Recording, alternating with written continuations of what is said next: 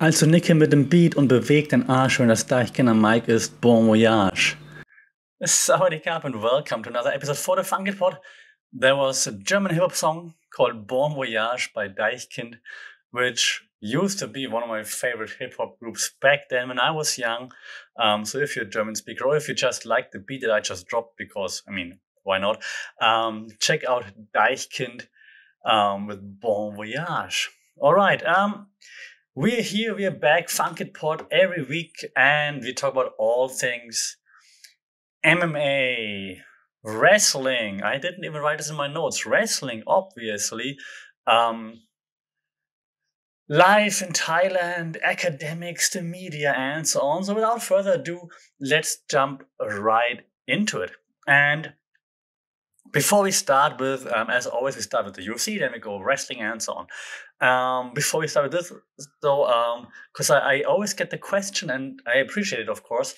I feel like I answer it like every other week, though. Like, how is life in Thailand and things? And more on Thailand in a second, but just to answer the question with the mask that everybody's asking, so the mask mandate is gone. Outside, you are allowed to walk around without a mask. 80% of the people are still wearing masks outside. No judgment, just like how everybody gonna do what they're gonna do, what they feel best, of course. Just so that I answer that question right off the bat, more on Thailand and what's happening and how life is in Thailand in just a second. Also, last week I said that I'm on dating apps again, and I got lots of weird, I don't know, tips, advice. I didn't mean to like ask for how to get laid or anything like that. Thank you very much. I mean, look at me, I'm in shape. I train every day. Please, come on. I was just asking for like experiences, like if I like, because I feel it's just really weird. I'm tired of like, hey, how you doing? So that was just my take on that last time. So I appreciate all the tips and tricks. How to style your profiles and pick up lines and whatnot. Some were really funny. Maybe I should share some, but I didn't mean it like that. I just meant like I'm tired of this getting to know, like swiping around and then like, hey, cool profile. What are you up to? Oh, that's so cool. What are you? Oh yeah. I think it doesn't even matter if it's like online or if it's like offline somewhere. It's just like this getting to know, and then I think maybe the older you get, the less you're into that. Like, oh god, I met so many people in my life, and 83% of them are people I don't want to spend time with. So maybe just tired of getting to know new people. Maybe maybe it's just me as an introvert talking to a microphone while saying that. So yeah. But I appreciate the tips and tricks though. I read a lot. I'm not sure if I learned a lot, but I did read a lot. Okay, enough of the personal stuff. Let's jump into an exciting week that we had, of course. And let's start with MMA. And as always, I'm not just breaking down the fights because there are 5 billion channels out there that do that. I'm going to talk about like the stories that come out of the event and how I think the fighters and the media, the fighters should have used the media, and the media should have maybe, or what the media could have done. And before I talk about the fighters, the one thing that really annoyed me, and of course you can say, yeah, you don't have to watch it. True, when I stopped watching it was the Morning Combat guys. They did like some live session or whatever out of a beer house. As a German, I'm already like, beer house, please. I don't even drink beer, by the way. But Luke Thomas was wasted AF, and it was so annoying. I think I switched off after 20 minutes. And Rashad Evans was there, who I felt really sorry for because I like his takes. I like to see him I like to listen to his takes. But Luke Thomas was so annoying. It's ridiculous. Just like interrupting and like with his drunk remarks all the time. It was one of the worst things, the worst 20 minutes of MMA reporting I've seen. Well, not even Brian Campbell tried to save it somehow, but wasn't able to do it. That was just ridiculous. And then after the fight, of course, they did like their breakdown again. Usually I do enjoy Luke Thomas like getting into detail and nitty gritty, but maybe it's because of that live episode, I really wasn't looking forward to it. I mean, I tuned in because that's what I usually do, because usually the breakdowns are great. And then he's like all the vaping on the camera. It's like, I mean, I don't hate on people vaping, smoking, do whatever, but why do it on camera? So Luke Thomas, not that he would care, but Luke Thomas lost some street cred with me this over the past 2 or 3 days. Just to let you know, Luke Thomas, yeah, you lost some credibility here. Less cred with me now. Brian Campbell, you still got some cred. But that was just not great. That was just not great. Yeah.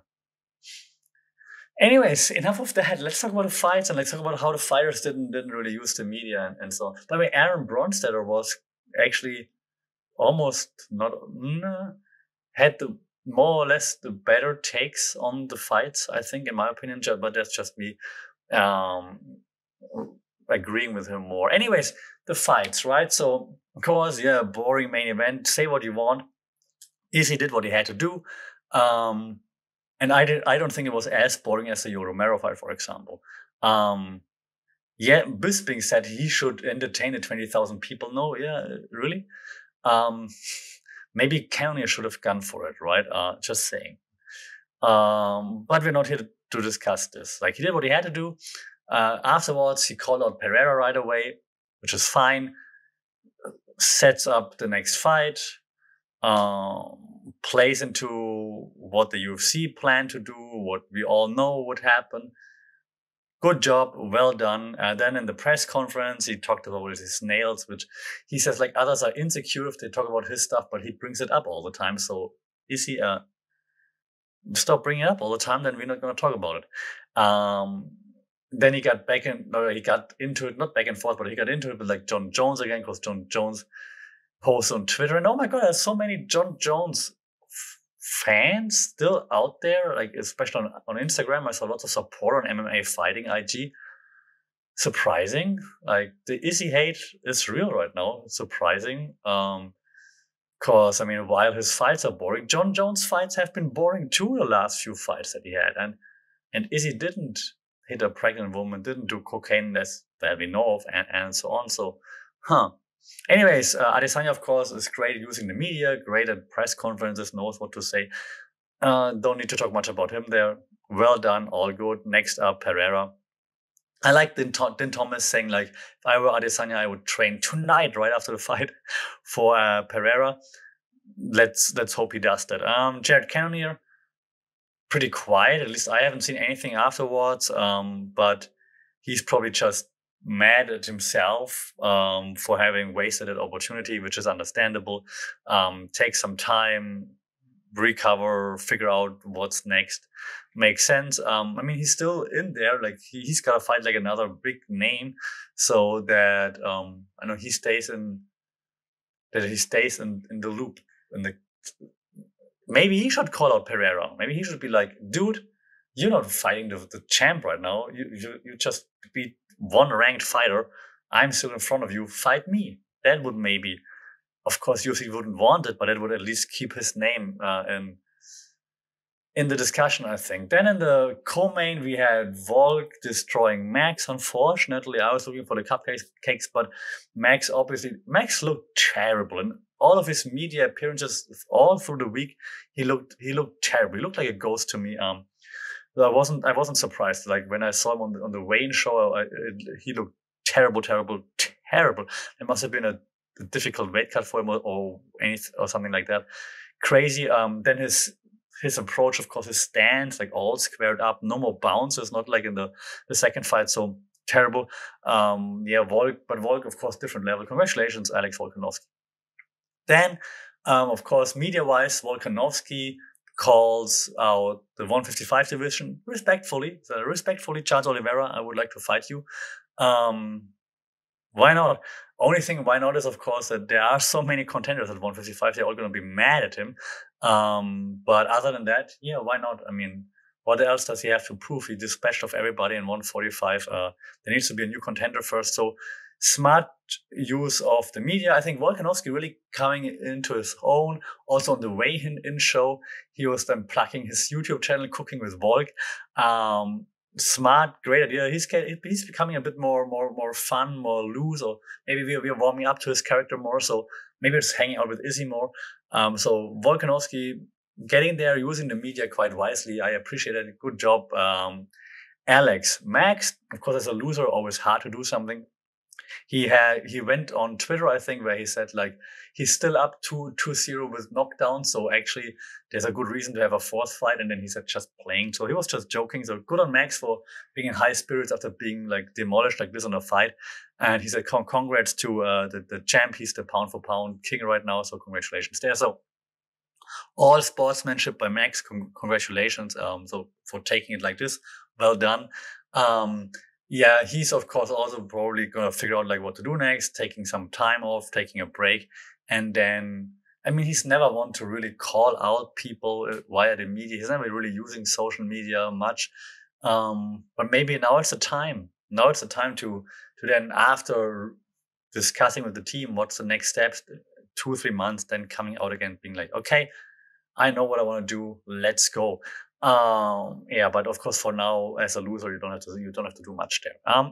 When we look at like then Sean Strickland versus Alex Pereira, of course, Alex Pereira today I want the champ, and that's about it. He's like, I knocked him out with the big pillow glass. What do you think I can do with the small glass? But then that's it. We haven't heard much more from him. But he did like interviews with everybody, and he seemed very nice with everybody. He even did an interview with the Schmo. So he seemed very, actually, kind of nice doing the interviews. Yeah. As for the fight, I don't break down fights, but Sean Strickland, what were you doing? I mean, walking. It's like. And I only do amateur Muay Thai fights. But my coach, if I would walk forward like this, my coach would like make me do, I know, some punishment push-ups or whatever in between, or would just, I don't know, yell at me. So why, Sean? Why? But to me, like the whole week, Sean Strickland looked like someone who knew he was going to lose. I'm not saying it was fixed. But he looked like someone who knew that he's just going to go in there and that's it. That was just the feeling that I had all week long when I saw him in the media. I was still waiting for him to come out and say something. But now, of course, he has to shut up now, or he's going to pick a fight with, Khamzat called out Pereira, so maybe Sean can be like, hey, you're not fighting him. You're fighting me. Maybe it's also something that Sean Strickland could do there to get the hype back, I think. Other than that, the event was fine. What's really annoying is if you pay for the pay-per-view and you still get so much advertisement, ridiculous. That was quite annoying. The Adesanya walkout was nice. The Undertaker theme and so on, it was pretty cool. So I appreciate that, of course. But other than that, International Fight Week, I think they produce lots of content, but it's all like more of the same. So as someone who's not there, not live, didn't feel that special to me. Still good fights though. Pardon me, still nice fights. So who am I to complain? But it didn't feel like super special. Well, let me know if you were there, if you're in the States, and if it feels more special there. Yeah, the last thing I want to mention, of course, is Cowboy Cerrone retiring.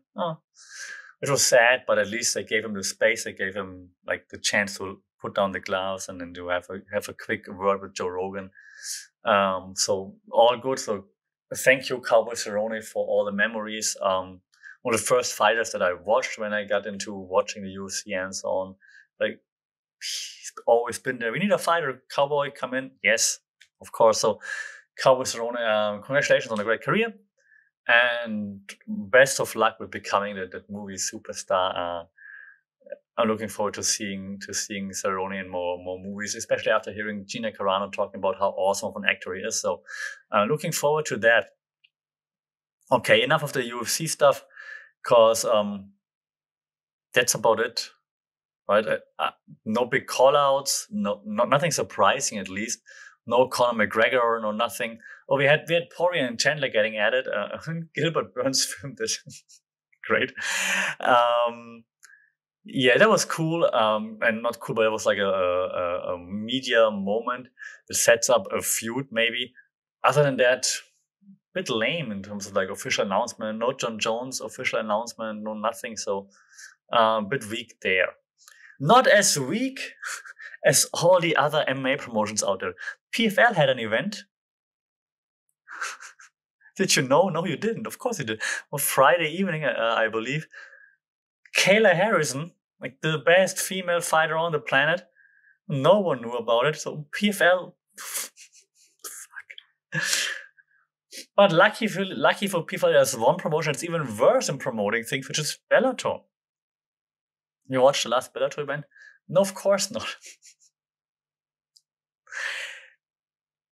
I'm not even gonna review anything. This is, guys, you need to get your act together. Like, seriously, you see what UFC is doing? It's not that difficult. I mean, of course, you don't have as much money as the UFC and not the TV contracts and so on. But at least try. Like, there's no highlight, no embedded style stuff from Bellator or PFL or anything. Like, why not? Especially like PFL, the league, and now the playoffs. Why not have some background stories and stuff like this? Like, there's nothing. It is so annoying. Like, if you need someone to help you with marketing and storytelling, let me know. I teach those things. So please. It's really annoying. It really, really, really, really, really annoys me. Okay, I'm adding some notes here, as you can hear. And yes, I lost my Apple Pen. It must be somewhere, but I couldn't find it. Blame my cats. So note taking not as cool anymore. Anyways, let's move on from the MMA to the wrestling. The wrestling, and actually a nice mix there, because the wrestling was at the MMA. We saw like the WWE brass.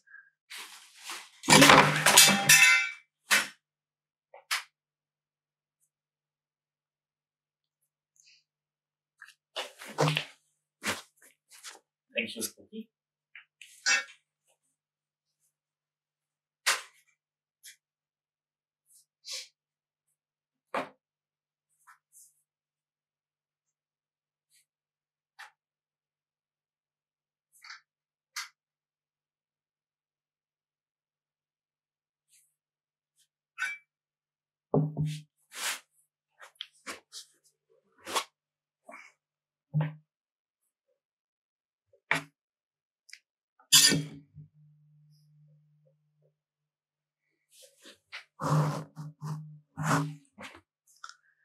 And we are back after my cat broke down.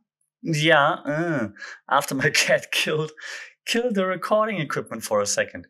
Don't do it again, Spooky. She's sitting behind the curtain that I put up here to, like, take out the echo a little bit. How dare you? Okay, so back to the wrestling. So yeah, the wrestling was at the MMA. So we had Triple H, we had Steph, we had Vince, and we had Pat McAfee with a neck brace in the stands at the UFC, which was pretty cool. Pat McAfee wearing a neck brace because at Money in the Bank, he got attacked by Baron Corbin, and so he played it up. So nice heads off to Pat McAfee for keeping kayfabe alive. Nice. And speaking of which, Money in the Bank, WWE Money in the Bank. Again, not necessarily reviewing everything because, well, other channels do that too. By the way, Cultaholic, guys, you're losing a bit of steam. Like, I used to always, like, first thing, like, after the event, like, what happened at? Yeah, let's check it out. But right now, like they sound, you guys, you Cultaholic guys, I know you watch or you listen to my podcast, you Cultaholic guys, you sound a little bit demotivated. Like, Jack's the worst. Not the worst, but Jack the Chopper just sounds very often in a video, like very like, So where's the energy? Where's the energy? I know not everybody can be like Tom, but a little bit more energy. So the wrestling. Okay, cool. So again, not breaking down all the matches. Trying to look at like what they could do with like storytelling and so on, right? So Liv Morgan wins Money in the Bank for the women's Money in the Bank, and then later on cashes in on Ronda Rousey and now women's champion. Congratulations, Liv Morgan, you only live once, and so on. Okay, so here missed opportunity, in my opinion, to have Rousey turn heel. Rousey said she likes to be heel anyway, so why not turn a heel there? That was a missed opportunity. Maybe that happens later down the road, later on this week or so, but I would have had her turn heel right away because it's just so nice to hate her. And this would be then a great first feud again for Liv Morgan, of course. Then what else do we have?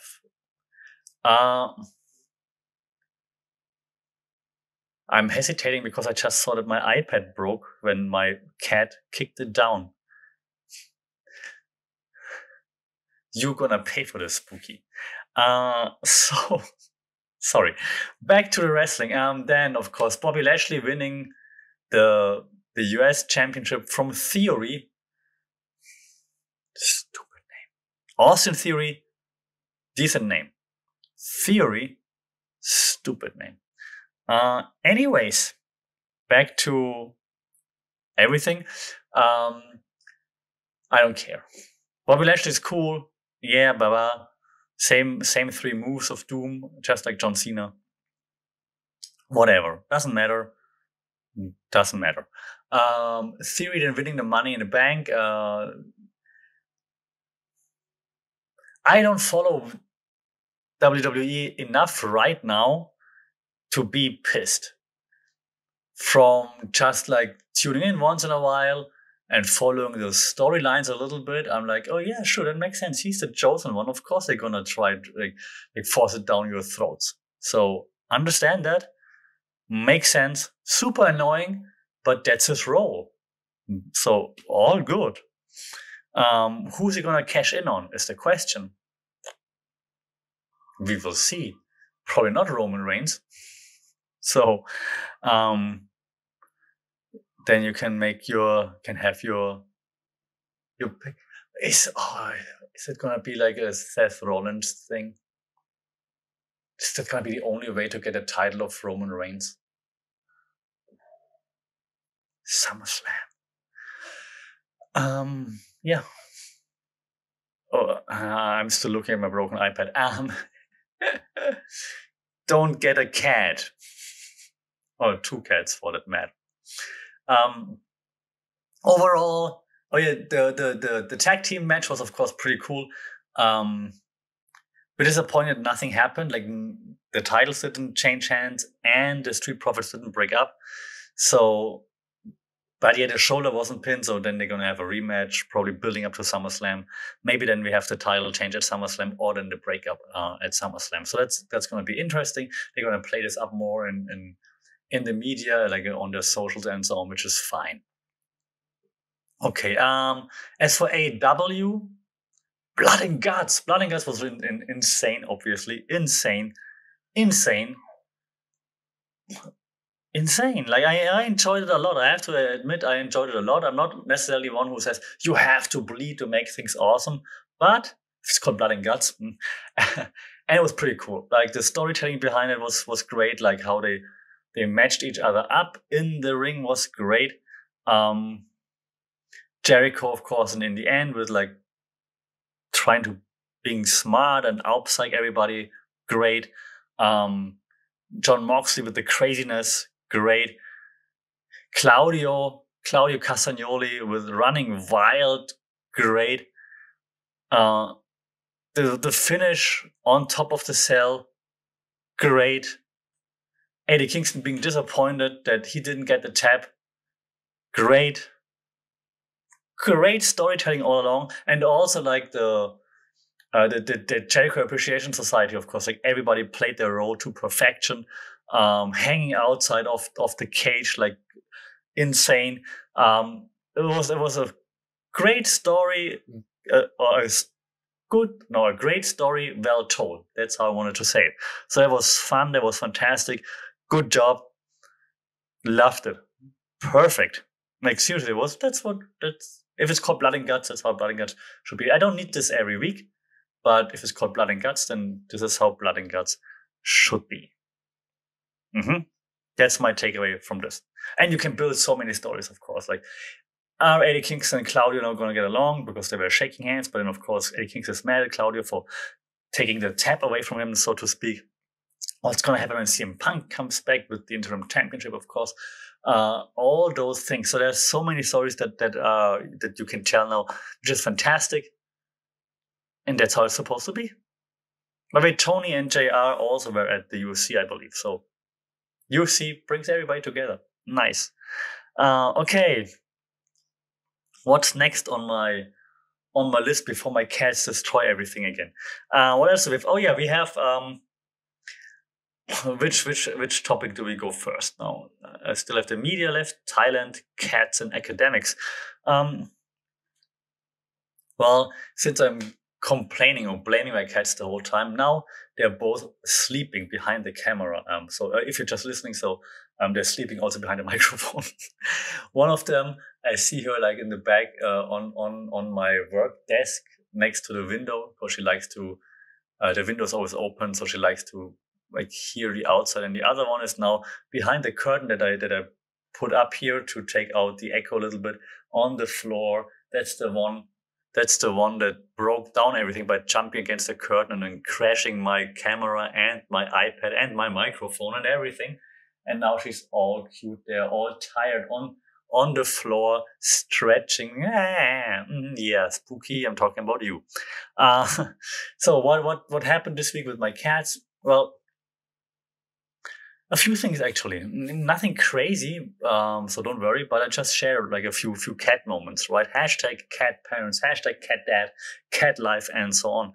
Follow at Spooky Snooze on Instagram. At Spooky SPOOKI Snooze SNOOZE together, Spooky Snooze, because that's the name of both of the cats. So I've got new neighbors. For a while, I'm living on the third floor here in my apartment building, and for a while I didn't have any neighbors. Everyone moved out because of me, maybe. So then I just opened the front door, and then Snooze I put on the leash on her, and she would just run down. And then after like 10 minutes or so, I would follow her downstairs and would pick her up and would just see what she's doing, just to make sure she doesn't get lost or stuck or whatever. And Spooky would just always stay she would run outside, out of the door, but would always stay on the third floor and just chill there on the cold stone floor, basically outside of the apartment. Now with the new neighbors who also have a dog, it's a bit more complicated, of course. Now also new people moved in downstairs, so it's now just more crowded. So now the cats, of course, aren't as happy anymore. But therefore now I let them play more on the balcony, which I cat-proof, as I mentioned like a few episodes ago, which now really works quite well, which is nice. But also after a while, one of them, not always the same one, but one of them always gets bored after like 10 minutes or so and then walks to the apartment door and like scratches the door like, I want to go out. And then now I just don't let them run out alone anymore. Now I always have to go with them because of the new neighbors. They don't know them yet and so on. So just in case something's going to happen, I'm now just always with them again and don't let them run around alone as much anymore. That's it.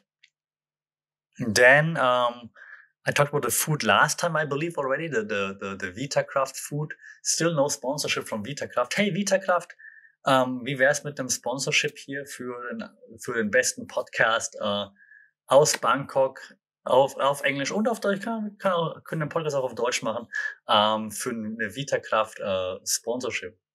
I just told VitaCraft that I can also do it in German because it's a German company and my cats like their food like a lot. They really like the VitaCraft food a lot. I buy like those snacks, like small crunchy snacks, and they have like some bars, some energy bars, and both things. As soon as I open them and they smell the food. They come running because they like it just so much. So Vitacraft, I'm open for sponsorships. Not a sponsorship yet, so don't flag me, YouTube and Spotify and whatnot. Yeah. I might have to move soon. And so if you know any nice places in Bangkok that are pet friendly, let me know. And the one thing that I'm really concerned about is, like, will my cats be okay there? So it needs to be some kind of spacious place, obviously.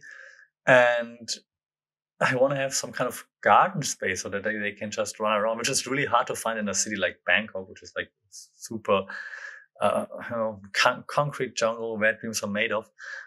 So it's really hard to find the right place. I'm really worried that the cats will suffer when I move out here, and because this is a really big place here, just too big right now. And yeah, so really just thinking about the cats when looking for a new place. So if you know a nice place in Bangkok that is pet friendly, that's spacious and has maybe a garden or something, let me know.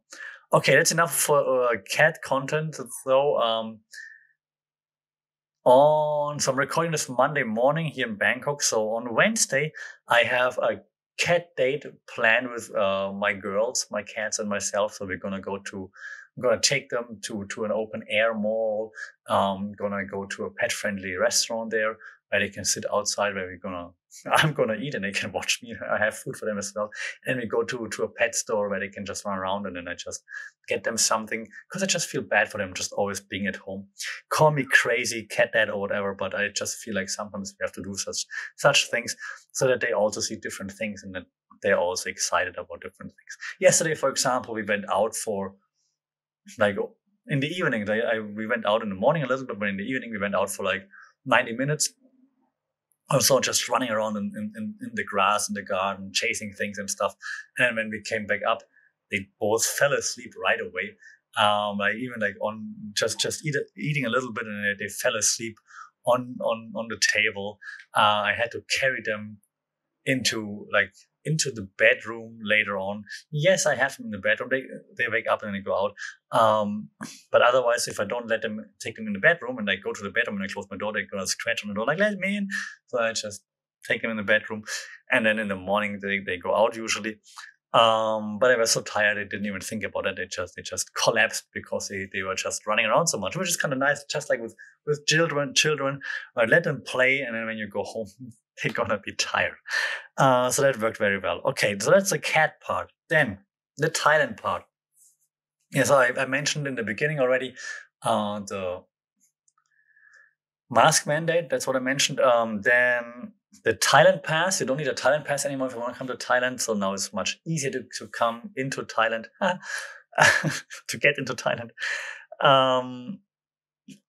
What else? Yeah, I think night establishments are longer open again. Weed is still legal for medical purposes, but please do double check that. How to purchase it, and so I have no clue about it. Didn't do it. Don't know. I just see the posts every day on social media. What else? I was about to say something, but now I forgot. Oh yeah. Tomorrow I'm gonna get another tattoo somewhere on my body. So I'm gonna then talk about this afterwards. Like on my website, mythai.org, if you type in tattoos, I have a list of my favorite tattoo artists in Bangkok. I will go to the number one artist that's on the list tomorrow. But do check it out if you're looking for tattoos in Thailand or in Bangkok for that matter. And also, as I mentioned last week, my sister's gonna come soon in August, so we're gonna have to plan a trip. Didn't get to talk last week with her, so we'll try to talk with her this week. And then in the next podcast, I'm gonna talk about the trip that we're planning, and maybe then I get some feedback from you, or maybe give you some ideas of like where to go, what to do, and so on. Spoiler already, she's gonna, and I'm not gonna do it, but she's gonna go on like a detox kind of thing for a week or so, I believe. I'll be working, so I can't join her. Otherwise, I also wouldn't do it. But she's gonna do like some detox thing in some monastery or something, I believe. But more on this once we planned everything, then I can let you know what exactly this is gonna be like. Okay, it's a very short Thailand corner today. Simply because we haven't planned much. So next week we will have planned more, and then I'll go into more detail about this. If you have any questions about Thailand, though, please do shout out. Let me know, because always happy to answer this. I'm also planning to do a few more media videos again, explaining like the inner workings of the media, why things are happening in the media, and so on. I just watched by chance. I was bored last night. I was cleaning the dishes, doing the dishes, and then I saw that Jon Stewart got the Mark Twain Prize for humor or something, right? And then I think Dave Chappelle, amongst many others, gave like a quick speech congratulating Jon Stewart, and Dave Chappelle mentioned Noam Chomsky, like how the media, that Chomsky mentioned like how the media fabricates consent, which I found very interesting, which is one of the very interesting concepts that Chomsky explains. And then I realized, that's a good point. And not many people know about like all those theories. So maybe I should, I did it for a while last year. Maybe I will start again. Just create a few episodes, videos / also podcasts where we talk about media theories. Maybe that's something that people are into. Like, for example, what Chomsky explains, like fabricating consent, like just manufacturing or producing content that makes you go, yeah. And then you're just accepting it without actually really thinking about it. And so you're fabricating content by also just showing you different angles or certain angles of certain things that you will agree with without showing you then the rest, for example. It's also part of framing, of course, and agenda setting and so on. So maybe we will just have a few videos on this as we move on. Just to talk about one thing that is just very important to me, but also it's once you know, it's obvious, right? But I just mentioned a buzzword which is called agenda setting, and then with my students and so on, we talk about this all the time. Everybody's aware of it, of course, but you just have to sometimes think about it. Like, everybody who creates content has an agenda. There's nobody that creates content who doesn't have an agenda. Now, it depends on, or it really comes down to, what's the agenda? Is the agenda to inform you, and then by informing you, hoping that I'll give you enough content, enough food for thought, that you will like my channel and that you will follow me, and so that I can monetize from that? That will be my agenda, for example. But then, of course, there are others that have different agendas. Their agenda will be convincing you about one thing, or convincing you of one thing, convincing you that Republicans are great, Democrats are terrible, or the other way around. That's also agenda setting, right? So everybody who produces content, who publishes content, has an agenda. Now it's up to the audience, the viewer, the consumer, to understand what is the agenda. Why are they doing what they are doing? So every time you consume something, that's the one question you should ask yourself. Why are they doing what they're doing? And it doesn't really matter who is producing the content. You should always ask the question. For me, for example, I love Jon Stewart. I think Jon Stewart at the Daily Show was hilarious, fantastic. I loved the old Daily Show with Jon Stewart. It was great. But they had an agenda. Now, the current Jon Stewart program on Apple TV, The Problem, I think it's called, with Jon Stewart, I hate it. Because the agenda is just so obvious. I still think Jon Stewart is funny, smart, hilarious. That show I don't like, just because it's so obvious what they're doing with their agenda, what their agenda is. And so you always have to think, what's their agenda? That goes for everybody. Colbert, if you're into that, but also on the other side of the spectrum, right? I don't know many of the other, like Tucker Carlson, whatever. Everybody has an agenda. Now it's down to you to decide or to understand what's the agenda. Do you agree with the agenda or disagree with the agenda? That's great too. But be aware and say, okay, I know what they're doing, but maybe they still got some points. It doesn't mean you have to dismiss everything. Like, for example, the problem with Jon Stewart. Not a big fan right now, because I think it's a very obvious agenda that they have. However, they still have interesting discussions on there. So I'm still willing to listen, and see, oh, okay, what can I take away from this? I just don't blindly follow everything they say. Okay. So that's something that I think is very important. So critical thinking, see that as an agenda, see that even people that you like me, I think Jon Stewart is fantastic. Even people that you like, they have an agenda when they produce and publish content. So be aware of that. If you are aware of that, then you can agree, you can disagree, you can make up your own mind. And that's eventually what everybody should be doing. Okay, that's that. Last thing then for today is the academic corner. Right now, we're in a semester break. Well, so the students are on holidays, so the semester break, we still have to work, and actually working not more than during the semester, but doing more paperwork than during the semester. So it's ridiculous. First, I have 15 students who write their thesis right now, so they need feedback every day, every other day. So I was like, hey, can you please tell me about chapter 1, 2, 3, or whatever? So that's a lot of work all the time with 15 students, or 15 theses, 15 times 60, 70, 80, 90 pages. You don't need to write 100 pages to get an A, by the way. Quality over quantity, just saying. So that's one thing. Then end of semester also means work evaluation that you have to fill out. You have to get lots of documents that you then have to present.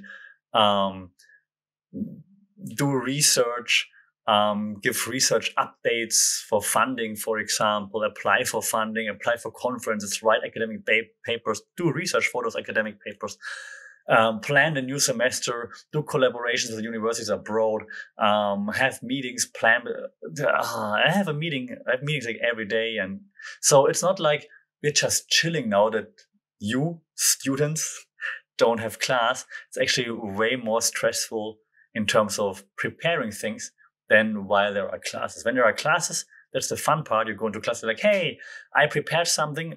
Right now I'm preparing. Let's go into class. Let's do it. It's the fun part.